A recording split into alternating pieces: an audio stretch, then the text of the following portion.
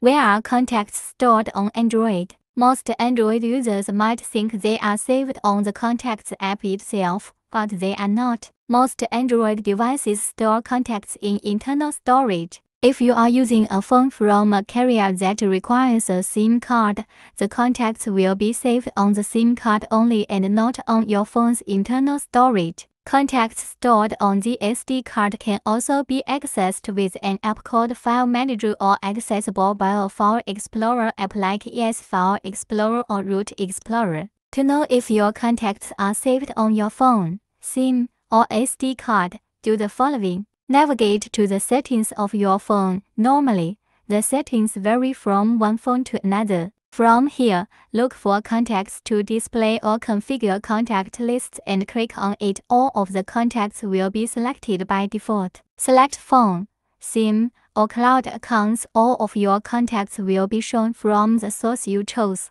How do I export contacts from Android? You can use Coolmaster Android Assistant as below. Launch it on your computer. Connect your Android phone to the computer via a USB cable. Enable the USB debugging feature on your phone to build the connection between your mobile phone and the computer. Navigate to Super Toolkit and select the backup option. From there, you will see the file types on the interface. Choose the Contacts option and select the output location on the computer to save the data. Tap the Backup tab to transfer the contacts from the Android device to the computer.